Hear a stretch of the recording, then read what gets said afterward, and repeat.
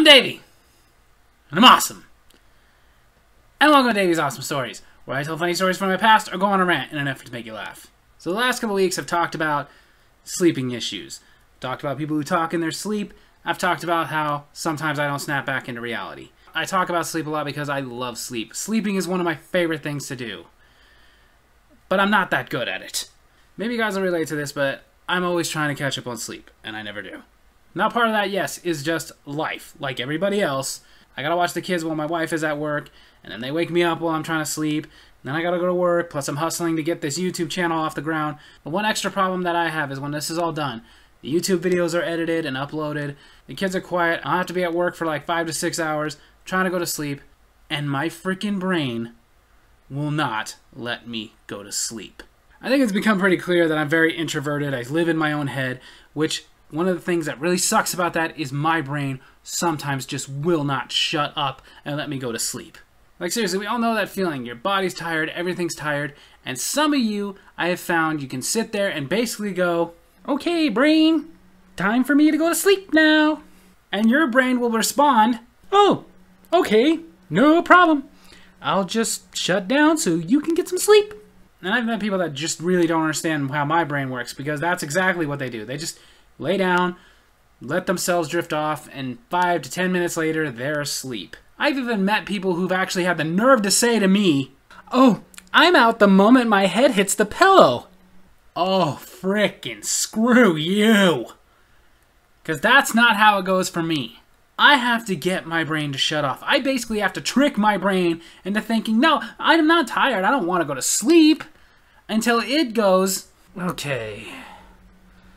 Well, since he's not trying to go to sleep, guess I'll just take it a little bit easy.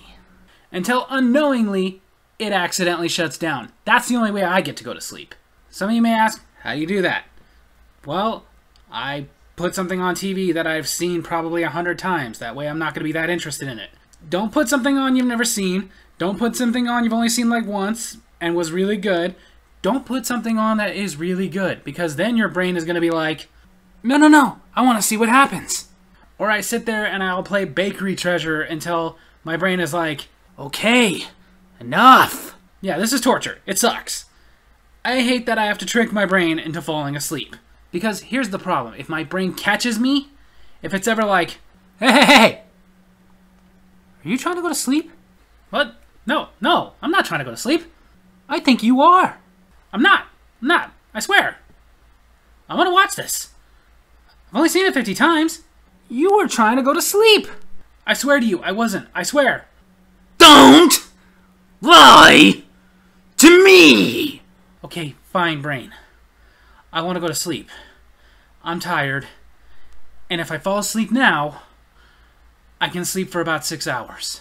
I didn't even try to ask you for 8. I'm realistic. I understand that's not going to happen. But at least 6 hours. Please? Just let me go to sleep. I just really want to.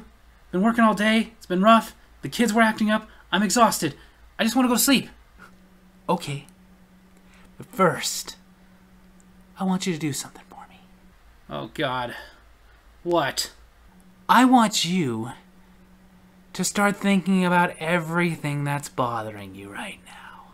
So that's what happens. Your brain starts going through everything that's bothering you. From what's going on in your daily life at work, to the issue you're having with your kid that they just won't listen to you about, all the way up to things that are just completely out of your control, like rising gas prices. But you get through it all, you feel even more crappy. Now you're not only physically tired, you're emotionally tired. So you're like, okay, brain, I did what you asked.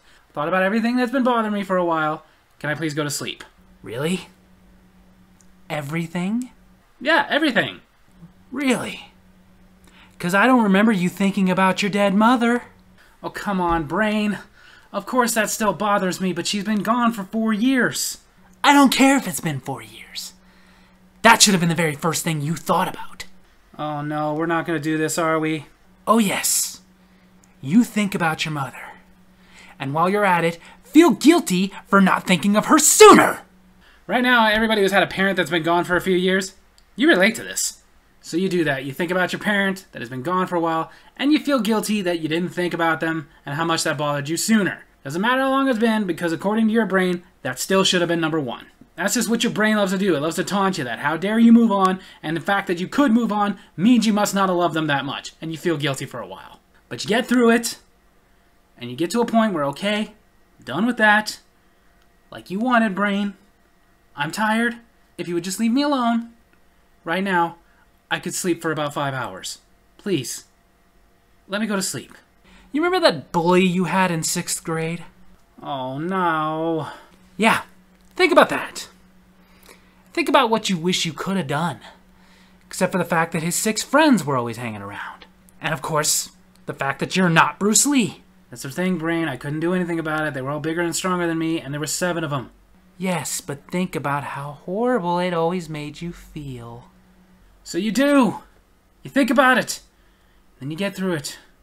And you're like, okay, brain, enough. Let me sleep. You know how the peanut is not really a nut, but a legume? Yeah, I know. So? Well, why did they call it a peanut? Why not a pigume? Huh. That's a good point. Why didn't they call it a pigume? They knew it wasn't a nut. That's interesting, brain. Text that to yourself so you remember to put it in a video.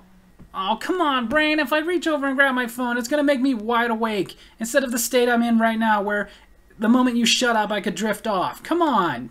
But it needs to go in a video. Okay, so can't you just remind me about that later?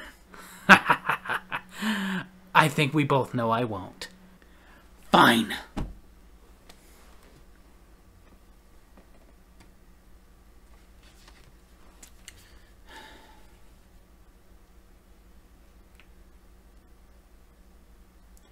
Why do they call it a peanut if it's a legume? Shouldn't it be a pigume? There, brain. You happy? I've done everything you've asked. Okay? I thought about everything that's bothering me right now.